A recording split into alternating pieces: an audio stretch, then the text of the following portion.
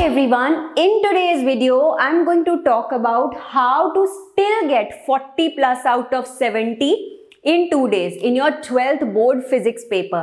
ठीक है, तो कई बच्चों के यार मैसेजेस, मेल्स, कमेंट्स में आ रहा था कि मैम क्या करें ऐसा 2 दिन में कि पास हो जाए, क्या करें कि कम से कम 30-40 नंबर बन जाए. सो I thought of doing this video, but सबसे पहले I would still like to से द सेम कि I can guide you, I can help you कि ये वाला चैप्टर कर लो, इसके ये वाले टॉपिक्स कर लो, बट करना आपको ही है. सो कुछ बच्चे अगर यहाँ कहेंगे कि नहीं अब तो हो ही नहीं सकता, यू हैव 2 days, तो या तो जान लगा दो या फिर जाने दो. So decide, think about it. Time अभी आपके पास है, देखना है आप कितना बेटर इसको कर सकते हैं. So let's dive straight into the video and keep it very short and meaningful.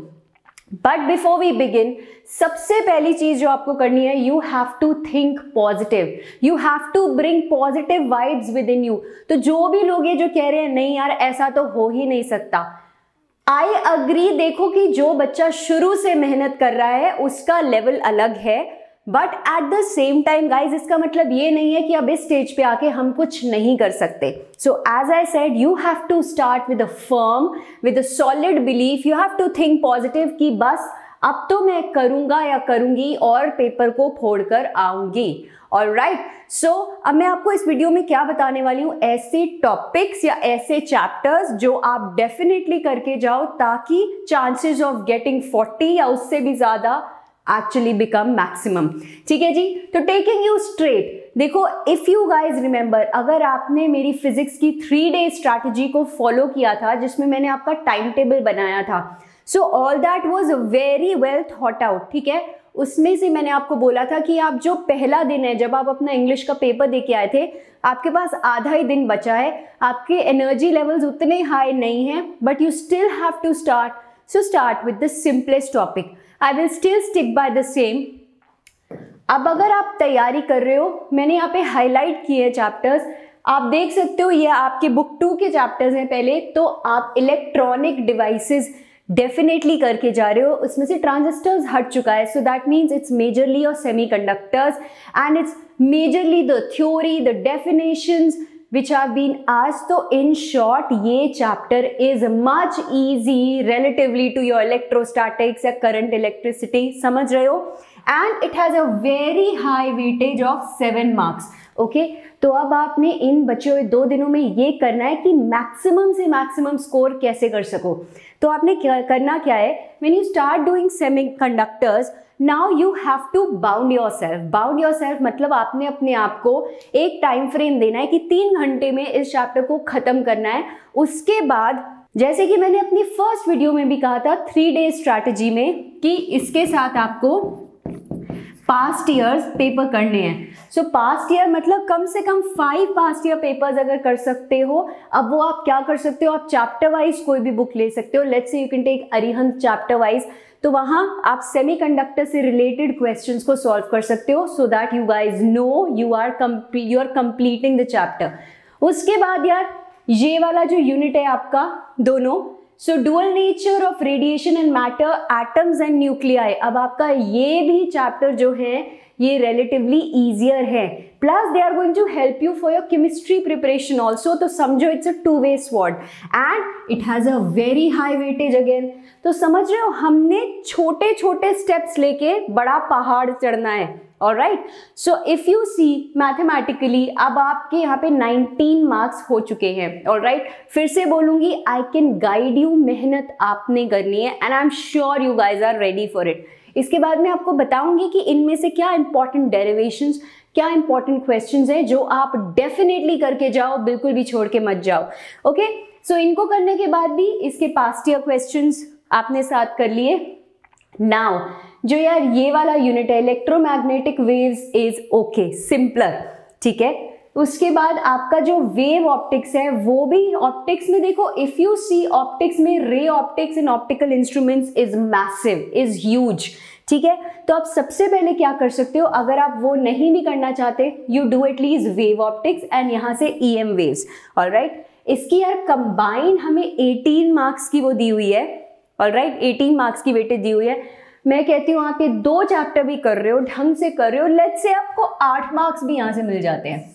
Alright, for example, मतलब I am just taking a scenario कि शायद आपका ray optics and optical instrument से 10 मार्क का भी पेपर आ गया, मैं मिनिमम आपके 8 मार्क लगा के यहाँ से चल रही हूँ, 27 मार्क्स। अभी मैं वापस आऊंगी, आपको बताऊंगी आप तब भी कैसे मैक्सिमाइज कर सकते हो यहाँ से। Now guys you can take a screenshot. Okay, now let me take you to book 1। हाँ, बुक 1 में ज्यादा हट्टे कट्टे and you know basically more robust chapters आते हैं, स्लाइटली मोर डिफिकल्ट वंस आते हैं, बट हमने फिर से चेरी पिक करना है। चेरी पिक मतलब सिंपल चीजों को सबसे पहले उठाना है। ऑलराइट, अब यहाँ पे भी आई हैव हाईलाइटेड, जैसे आपका EMI एंड ऑल्टरनेटिंग करंट्स के ये जो 2 चैप्टर हैं, they are scoring, they are easy. अब ईजी का मतलब यार ये नहीं है कि बिल्कुल हलवा है। ऑलराइट, ईजी का मतलब ये है कि अगर आप इन चैप्टर्स से देखो तो डेफिनेटली ईजियर है। एंड आपका इस टाइम पे आपको ये नहीं देखा जाएगा कि पेपर में आपने ये वाला चैप्टर किया कि ये वाला चैप्टर किया, आपका क्वेश्चन सही होना चाहिए। तो you pick the chapters which are relatively easier for most of the students. Okay, तो आपने यहाँ से यार ये दोनों चैप्टर उठाए। अब magnetism and matter is also usually a chapter which is more theory based. Okay, numerical से बच्चों को थोड़ा ज्यादा डर लगता है, alright, but then at the same time numericals could be very basic also, basically formula based. Okay, but still ये maximum theory वाला चैप्टर है। तो फिर से बोलूंगी, अगर 17 मार्क्स हैं इसके टोटल, एंड सपोज आपने ये 3 चैप्टर्स भी अच्छे से कर लिए हैं, and let's say you have left this out. Okay, worst case scenario भी यार आपके तब भी 8-10 नंबर तो यहाँ से आएंगे। ओके, अगर आपने वो एक चैप्टर भी छोड़ दिया है।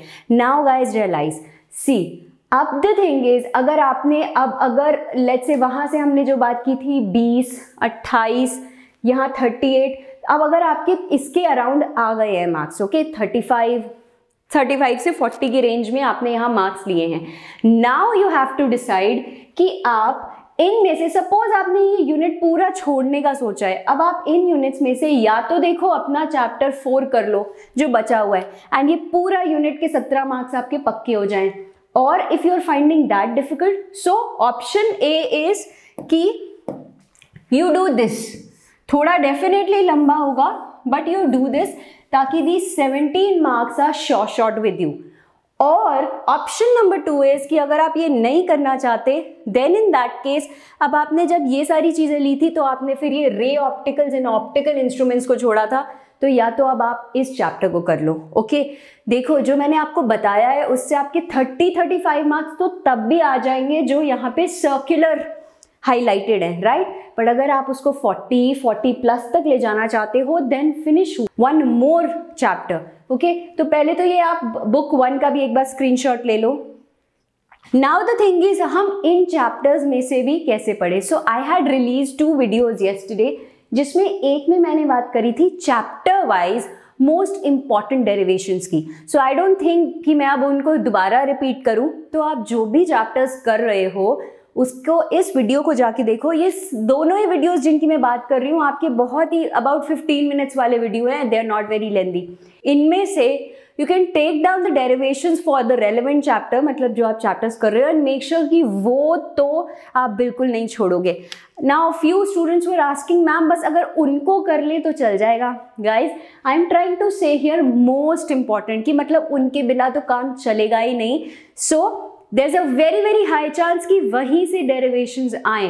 Alright, बाकी everyone knows nobody can predict the paper. Okay, अब second video which I made was 12th physics guaranteed questions। अब इसके अंदर मैंने आपको chapter wise, okay, chapter wise इसमें मैंने आपको NCERT के examples प्लस exercise के ऐसे questions कौन से हैं जो most important है, या तो वो या सिमिलर टाइप आपके वहां से आते हैं, वो इस वीडियो में मैंने आपको बताया है। तो प्लीज आप जाकर इसको चेक कर सकते हो, एंड जो चैप्टर्स आप कर रहे हो उनमें से डेफिनेटली वो वाले क्वेश्चंस तो करके ही जाना।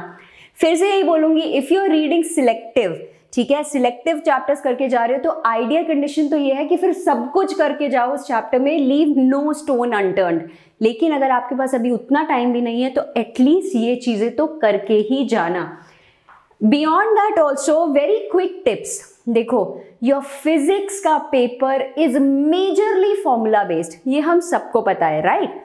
And derivations in theory are highest, इसीलिए मैंने आपको बोला था कि डेरिवेशन जरूर देख के जाना, क्योंकि अगर वो डायरेक्ट आने वाली है या डेरिवेशन जैसे मैंने पहले भी बोला है उसका सिंपल फंडा होता है, आपने इफ यू प्रैक्टिस तो आप एज इट इज प्रोड्यूस कर सकते हो in the paper. Okay, so revise all the formulas, this is the key point, the first point. क्योंकि क्या है, suppose you are trying to attempt any question इसका भी, यू नो, इस unit का भी, या अगर आपको छोड़ के गए हो वहां से भी, एटलीस्ट एक फॉर्मूला लिखाओ, एटलीस्ट कोई आपको डायग्राम पता है उसका याद है, कोई रेलेवेंट डेफिनेशन पता है वो लिखाओ। Okay, this builds upon my second point, don't leave any question unattempted. Alright, अब देखो सुनो ध्यान से, I will be coming up with a video very soon, आज रात तक आ जाएगी, द सुपर इंपॉर्टेंट टिप्स, उसके अंदर मैं पेपर प्रेजेंटेशन, पेपर से related tips, time management and ऐसे जो भी चीजें आप लोग पूछना चाहते हो या अब तक जो पूछी हैं वो सब उसमें कवर करूंगी। तो जो पूछना चाहते हो you can comment that under this video, ताकि I can collate everything and put it in the video. The idea is, जैसे कि मैंने पहले बोला है, आपके 12th के पेपर में guys there is no negative marking, ठीक है? तो आप क्या करो, जो चैप्टर्स आप अच्छे से प्रिपेयर करके गए हो या जो क्वेश्चंस यू ऑलरेडी नो, सबसे पहले उनको किल कर दो, मतलब उनको खत्म कर दो।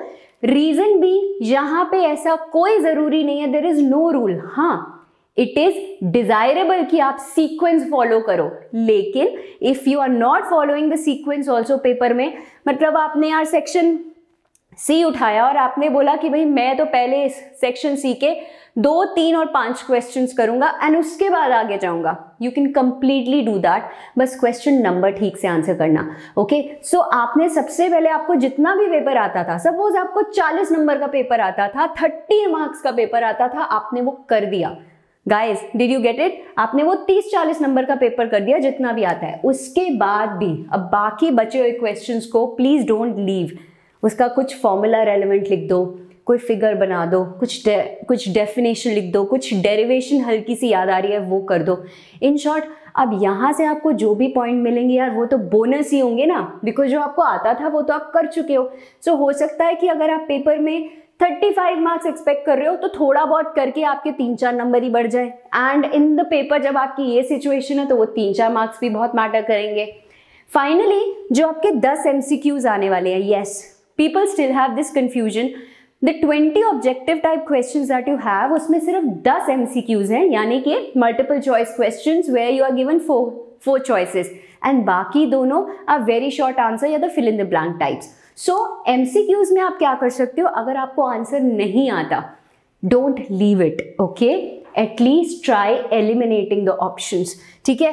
कि और कुछ नहीं तो यार यूनिट से देख के देख लो, अच्छा यार इसका यूनिट ये नहीं हो सकता, ये नहीं हो सकता, तो चलो ये वाला हो सकता है, मार्क कर ले। फिर से वही बोलूंगी, there is no negative marking, तो there is no harm in writing whatever strikes you that time, okay? क्योंकि छोटी छोटी चीजें भी ना आपके स्कोर को बम्प अप कर सकती हैं।